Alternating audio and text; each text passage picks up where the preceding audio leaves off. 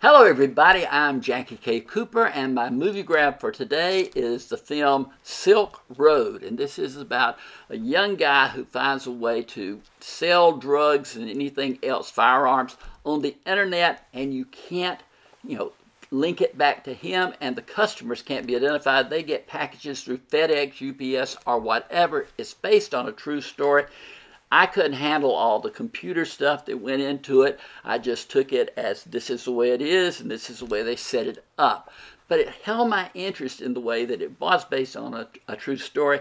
And the man who kind of broke the case was a guy who had had problems. He's a federal agent who had had problems. He was a hothead. He had some drinking problems, etc.